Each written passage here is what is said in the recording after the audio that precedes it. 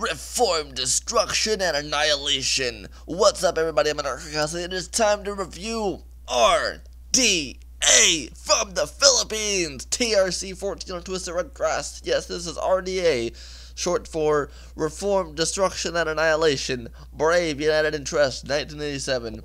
And let me just say before I get into this review, it took me weeks and weeks and weeks of researching this band to figure out what the hell R.D.A. stood for. I've asked so many of the punks that grew up with the band, and everyone's like, I forgot. And I was like, every time I find a band name that's an acronym like R.D.A., DOA, IOD, NWA, whatever, I always have to figure out what the hell the acronym is. It's just part of my OCD. But yeah, Reformed, Destruction, and Annihilation.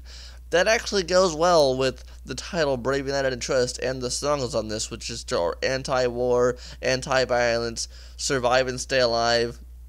I like the song Nuclear as the chant against nuclear war.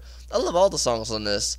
This album, just to put it in short, I have so many thoughts on this. I seriously, I've been listening to this album like nonstop for the past 3 weeks and just accumulating different thoughts in my head about it, because R.D.A., Brave, United in Trust, of all the bands on TRC, this one really stands out, and I really see how and why Tommy put this on him. I don't know the exact reasons why he saw something special in this band, but they are definitely a flavor or a style of their own.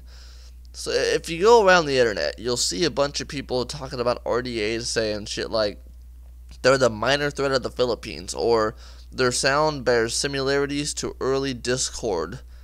And yeah, they definitely do. If I did not know this band was a Twisted Red Cross band from the Philippines, let's pretend alternate reality, I'm at a record store. Let's pretend instead of a cassette tape, this is a record.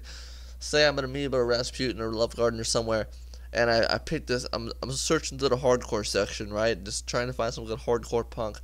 I come across some R.D.A., Brave, United in Trust. My immediate thought would have been, damn, this band must have played with Uniform Choice, Screaming for Change. This band must have played with DYS, Brotherhood, Minor Threat, Jerry's Kids. This band must be part of that scene, especially with the name Brave, United in Trust.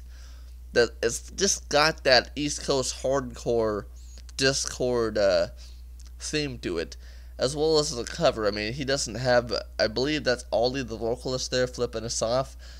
He doesn't have any X's on his hands, so this band's not really straight edge now, but it does definitely fit into the whole sound vibe of that East Coast hardcore scene around Dischord. It does fit into that, and it's very surprising too, because this is the only band in Twisted Red Cross, to me at least, that has that sort of feel. I mean, yes, you have Intoxication of Violence, IOV, which is hardcore, but IOV, in my opinion, it kind of shares a bit more of the West Coast hardcore, and if you're going to compare it to American hardcore, because like R.D.A. is more scene unity, more survive and stay alive, man in uniform in everyone's date. Brave and Interest, R.D.A. is more kind of a positive, happy vibe type of deal, which ILV is just total annihilation. It's just on the other side of the spectrum there. I mean, Intoxication of Violence, Another Destructive Century. R.D.A. is your happy uplifter, and IOV would be the opposite.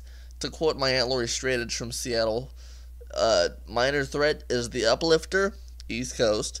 Black Flag is the downer, the West Coast. And a lot of West Coast hardcore bands are that way. Bad Religion, How Could Hell Be Any Worse, Circle Jerks, they're all a bunch of, nihilistic hardcore. And that's kind of what IOV sounds like to me, and R.D.A. is the polar opposite. You want to listen to some punk rock music that's going to put you in an uplifting good mood? R.D.A., Brave, United in Trust. I mean, simply put, all there is to it. Which, another thing that I found kind of funny about this album, which I've shared with a few others, is that R.D.A., Brave, United in Trust, is 27 minutes long. Almost 28 minutes long. And for the type of hardcore that it is, which when I say that, there's different licks of hardcore, different characteristics of hardcore. Hardcore punk is everything from Black Flag, Zero Boys, Dead Ends, Dead Kennedys, Bad Religion, Acute, Barbecue Chickens, Malignant Youth, Exploited, different bands from different areas, different scenes have different pitches, different sounds, different stylistics of hardcore. Due to the stylistic of hardcore that R.D.A. falls under, you wouldn't expect their album to be 27, 28 minutes long. You'd expect it to be 20, 19, 18, 21 minutes long in that area.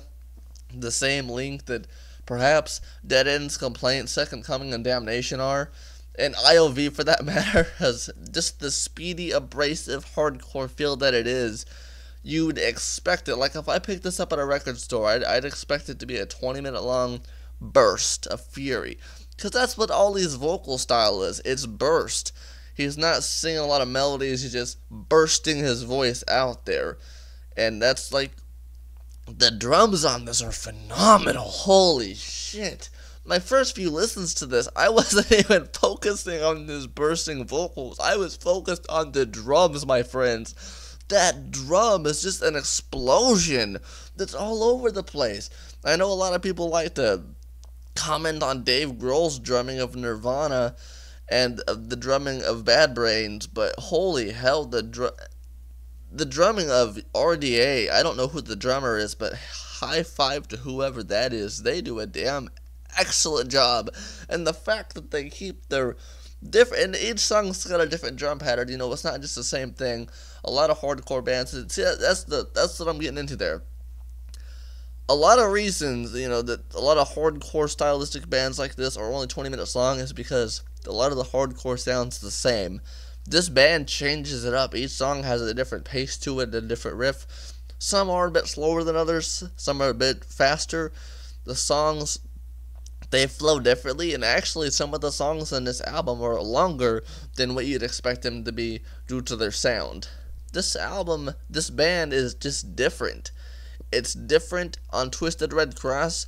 And for the, I'm going to just say Dischord sound. For the Dischord sound that everyone says it has, it's different in that narrative because it flows differently. It's got a different feel to it. It's longer, it's more put out, and some of the songs are slower. Some of the vocals are slower. Other songs are fast with I'm not even gonna fucking try it. But you know what I mean? R.D.A. just takes the Dischord sound and puts their own DNA in it, and they just create something new with it, and they go. They just fucking go, and the lyrics are wonderful. This is a very uplifting album. If you have the cassette tape, the original TRC, then more than likely you have the lyric sheet in there so you can follow along to it, because yeah, the style of hardcore sometimes is hard to understand the lyrics. I mean, I understood it just fine. I mean, I listened to this album, God, about 30, 40 times. I keep looping it over and over and over again just to make sure that I got everything, and I bet I danced around to it. I hope I get to own it someday because this album is phenomenal. But Reformed Destruction and Annihilation, R.D.A. Look at that title. Reformed Destruction and Annihilation. You know, that's what the music feels. It's just talking about that stuff in an uplifting way. I mean, what else more can I really say about R.D.A.?